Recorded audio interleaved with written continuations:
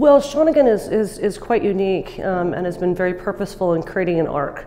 And that arc really starts in 8th grade and finishes when you jump into Ks or what have you on graduation day. And that arc takes into consideration the development, the age, the interests of the child, and going and looking at a child from sort of your 12th, 13th, 8th grade age all the way through to 18.